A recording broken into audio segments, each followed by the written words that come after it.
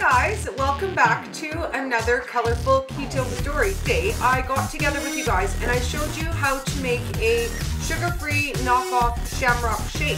So today we're going to do that, but we're going to take it up a notch and we're going to use just all natural ingredients. Some spinach for color, we're going to use some fresh peppermint leaves, and we're going to use some fresh stevia leaf for sweetener that I grow at home. 6 to 8 cubes of ice. So we've got our blended up ice. To that, we're going to add chilled coconut milk. We're going to be really sneaky, guys, and we're going to put some spinach in there for green color. Little stevia leaves. 4 good size fresh mint leaves. All healthy version of a Shamrock shake.